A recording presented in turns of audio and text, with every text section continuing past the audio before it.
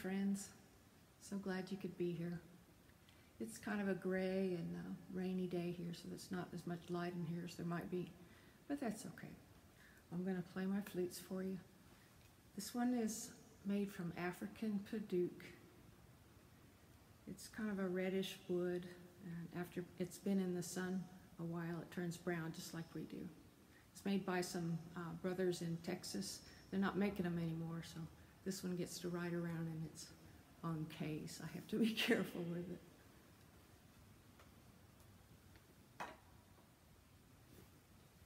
Hope you're all doing okay. I don't mind staying home, so this has been all right for me. I spent a lot of time in my bathrobe, and, it's just fine. I hope you've found ways to entertain yourself and just read a lot of books or whatever you like to do.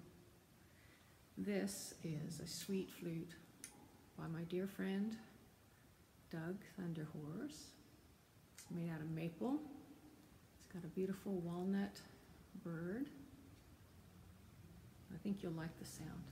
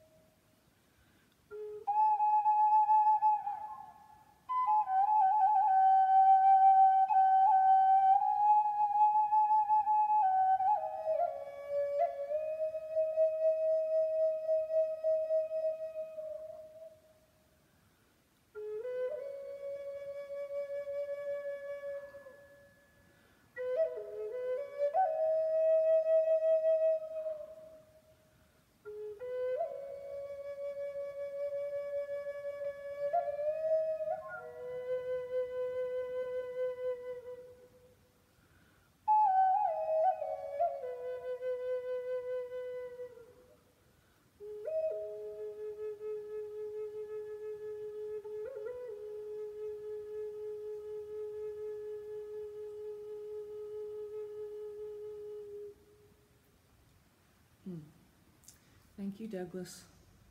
It's a lovely flute. Let me talk about my background here.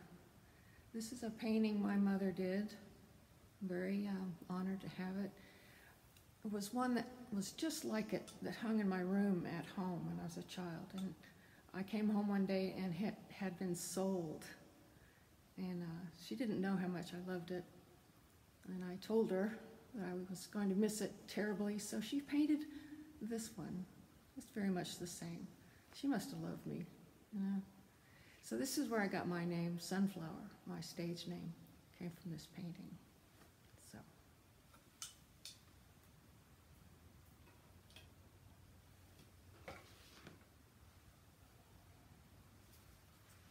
Okay, the next flute is by Brad Young.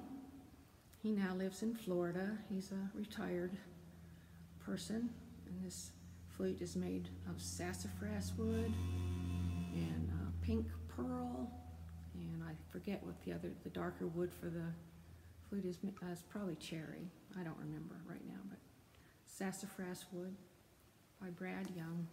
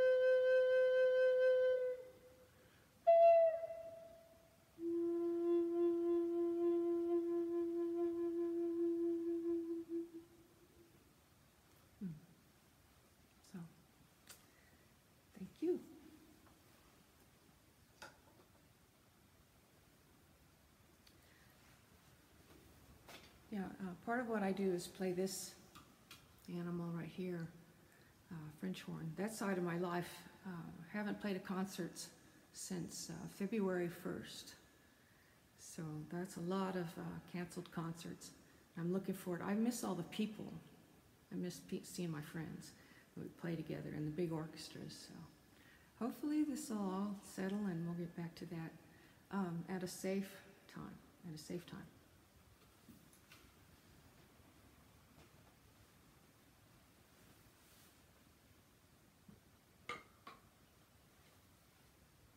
This is a lovely flute, has a lot of meaning to me.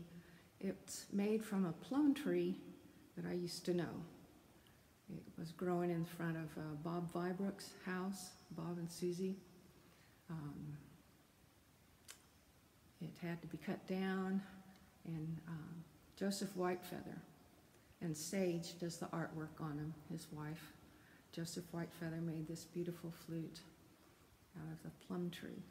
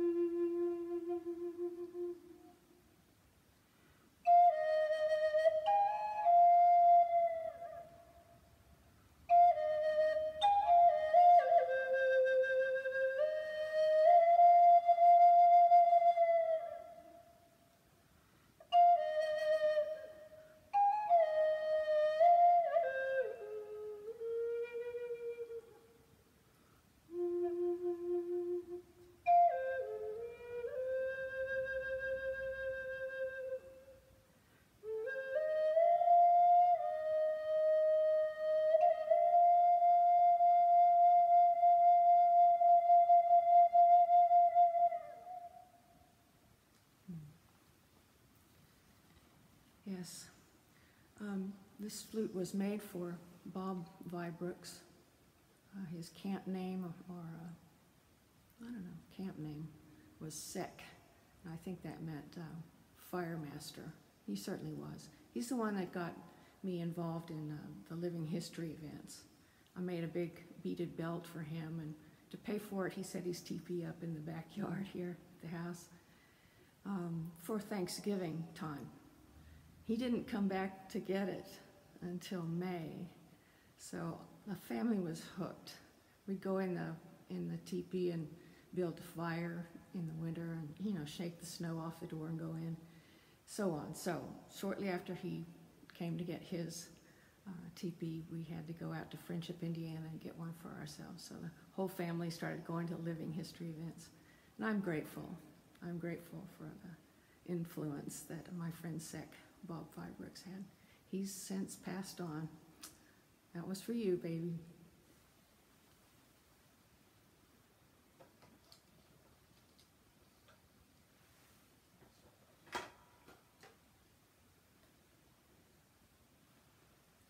This is probably my fanciest flute. See if it's in focus for you there. Played by Billy Crobeek. He's one of the fellas that I see once a year at the flute festival. And please come. It's like the third weekend in August. Lord willing, we'll get to have it this year. Hopefully we're through with this virus by then. I don't really expect to be, but let's be hopeful that we can at least get together if we're careful. And it's Billy and Doug Thunderhorse and all kinds of, all the flute makers that I know from the area come and show their beautiful wares. It's dangerous for me because I have to buy flutes. So anyway, Billy Crowbeak.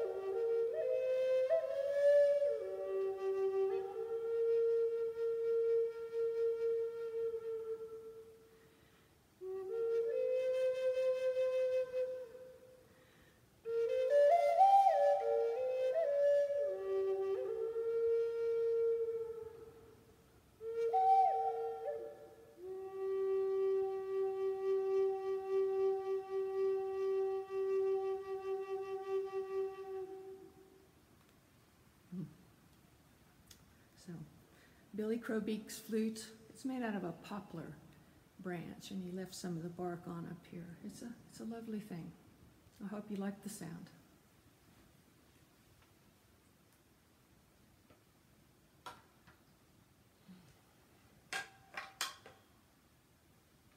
Okay, this flute's fun because it starts there and it keeps going and it keeps going. It's a big flute.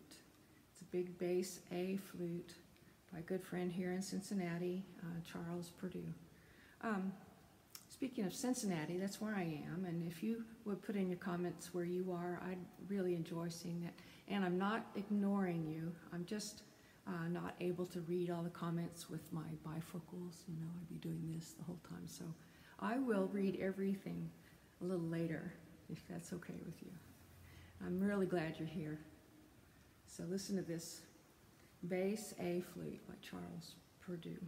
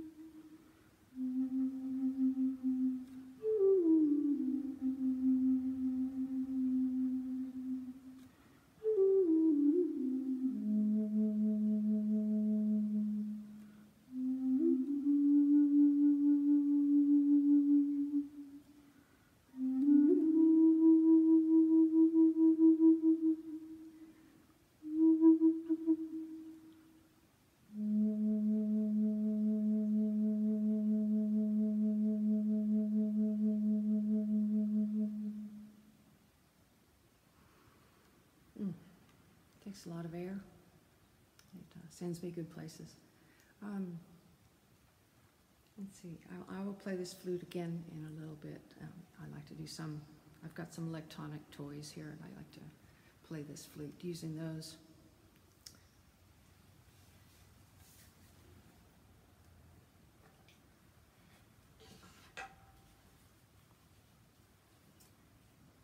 This is the cutest bird of all my flutes. I'll put it with that white background so you can see the little beak. Isn't he cute? It's a little wren, I believe, with that tail sticking up. This was made by a fellow named William Bradford. I met him. This was at the Fort Ancient gift shop. And I got to meet him later. I asked about the maker, and he was living in a nursing home at the time. He's passed on since then, but I played a concert at his nursing home, and he rolled up in his wheelchair, and we played a duet, him playing another one of his beautiful flutes that he had made.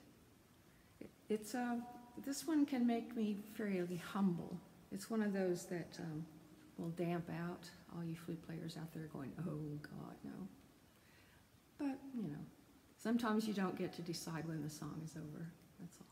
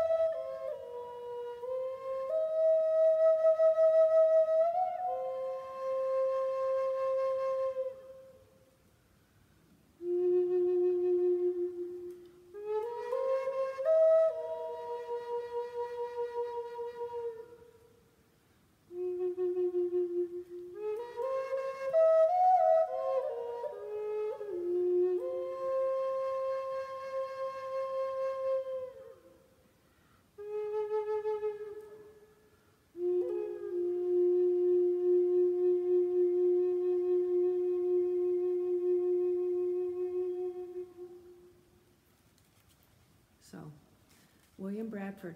All you history buffs will recognize that name. A. William Bradford was one of the founders of the Plymouth colony. No friend to the natives by any means. So I hope to bridge some gaps by playing a native flute made by William Bradford.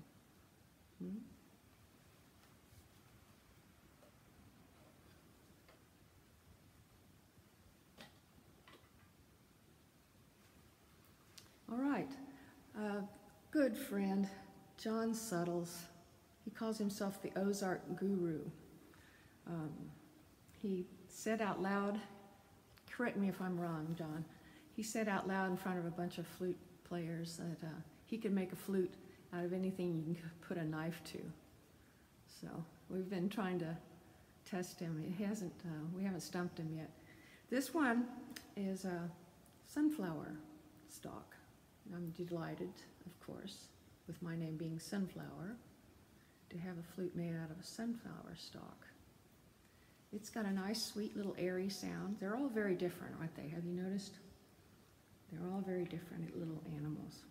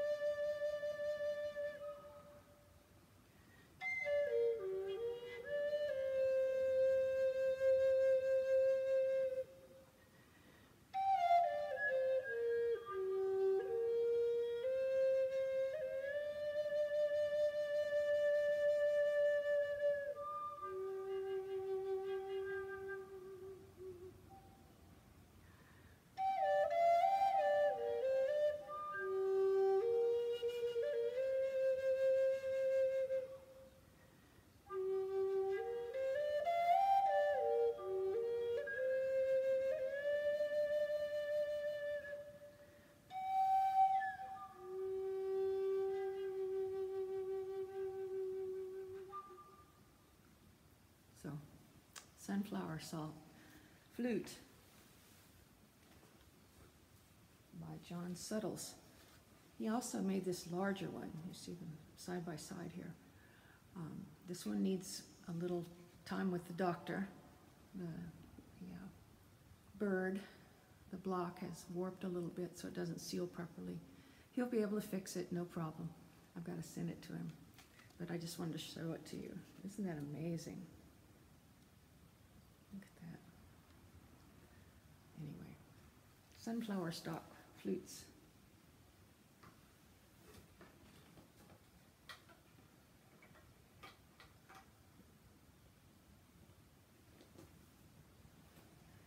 While I'm talking about John Suttles, here's another example of his amazing creativity and bravery. This is a leg bone from a deer, a small deer, you can tell that. I joke that the dogs like this one, not because they can chew on it. I don't allow that, but it's up in their hearing range. It's a very high little flute, obviously. It's so tiny. Just room for my fingers.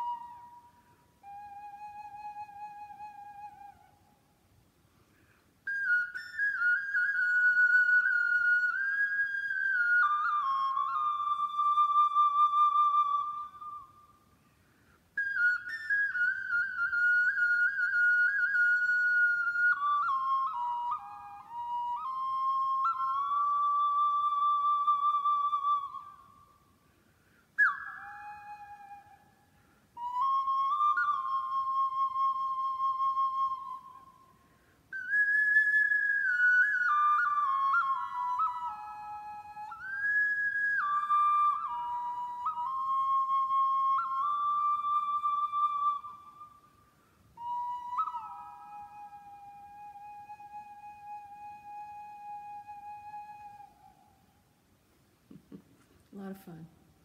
Isn't it pretty? And it's so smooth. It's like old ivory keys on a piano, an old piano with the ivory keys. Just as smooth and sweet. Thank you, John.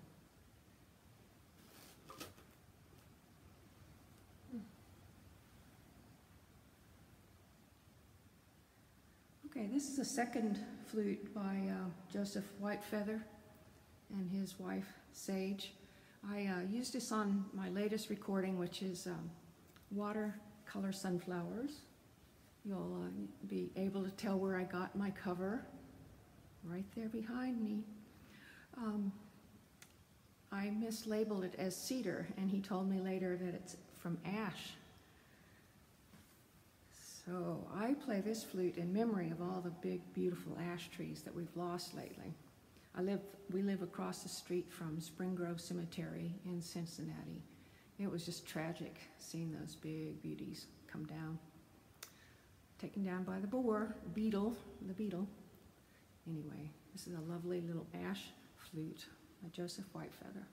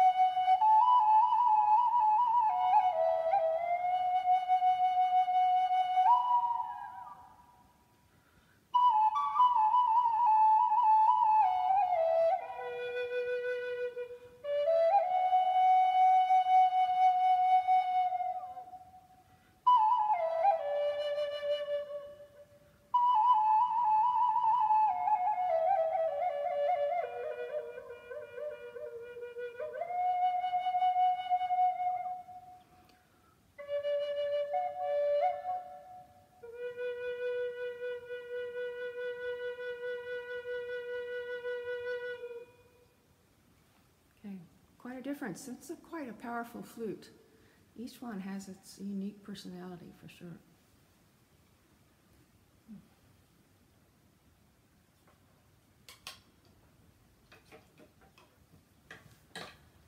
Okay, I mentioned that I have some electronic toys, and I will play with that a bit if you will allow me. Excuse me.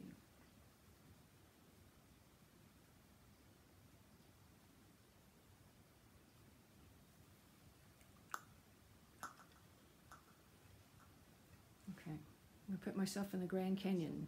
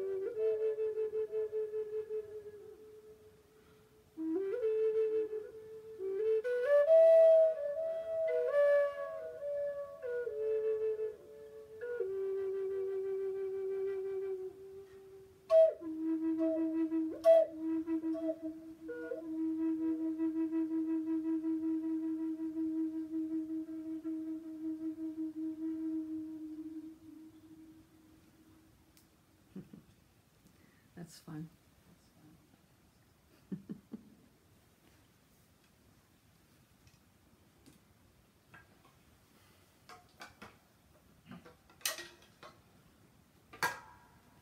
Okay, I'm going to drop a couple of names.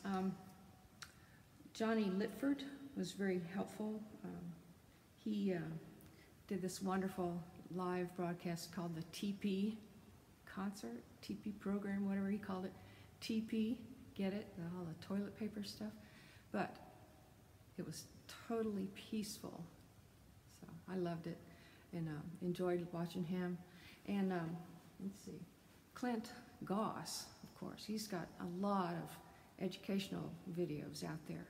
And I learned from him that you can tune the two barrels of a drone flute. I'm still working on this, and this is a new project for me. So this is by Charles Purdue again. It's a lovely double-barreled flute, regular flute on one side, and then the other side is just a simple, you can play two notes by changing the speed of the air. Okay?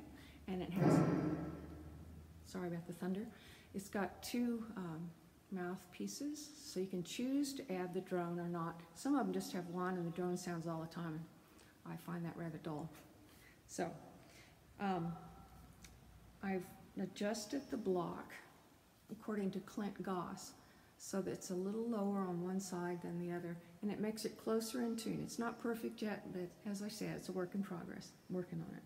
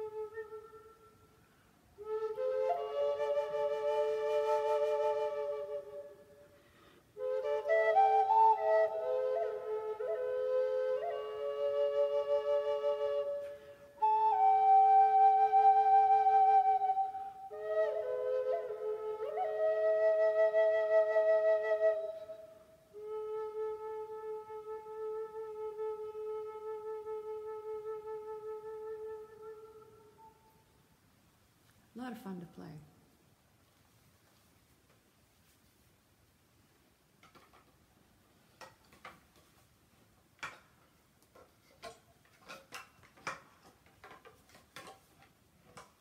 Rattle, rattle, rattle. Hear all the flutes clacking together. I'm just in a big pile. I'm just in a big pile over here on a chair. Okay, now I'm going to play with another of my electronic toys. Oh, I meant to explain. When I'm playing this big bass flute, it looks like I'm doing something fancy, like the silver flute players. They have to hold their embouchure just right and blow across the hole. No, this is simple, just like the others. I'm blowing straight in the hole. Charles was kind to not put it in the end because it would be a tremendous reach. Okay, so that's why I'm holding in a different way than all the other flutes. Okay, let's see how this goes.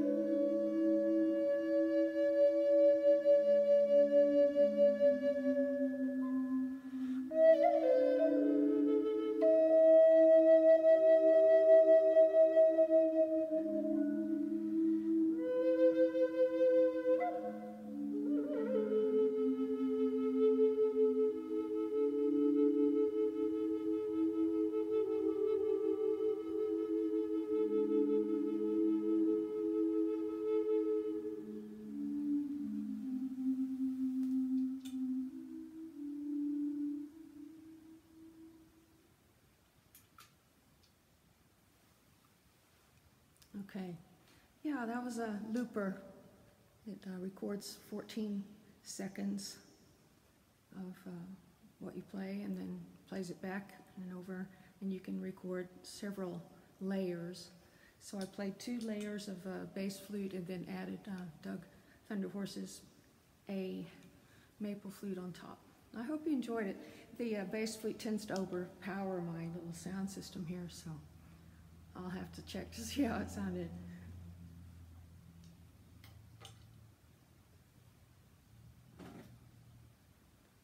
Glass bottle, folks. It's not that hard.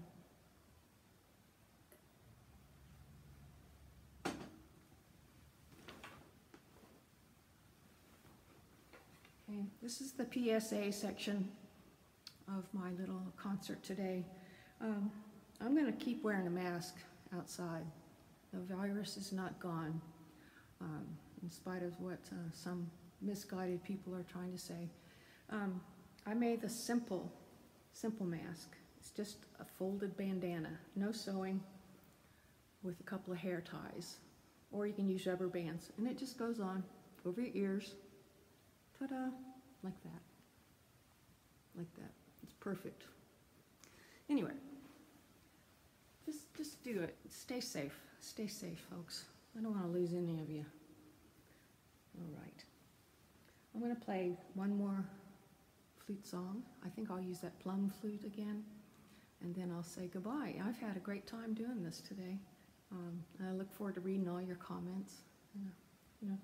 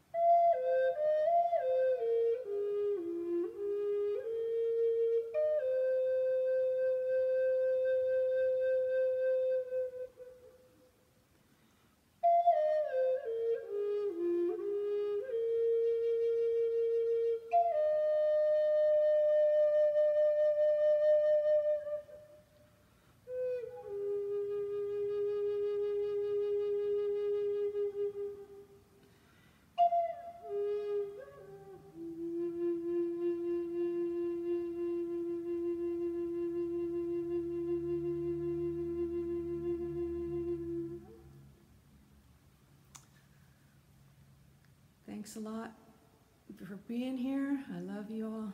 And I look forward to seeing you in person and getting all the hugs, all that good stuff when we can, safely. Take care. Bye-bye.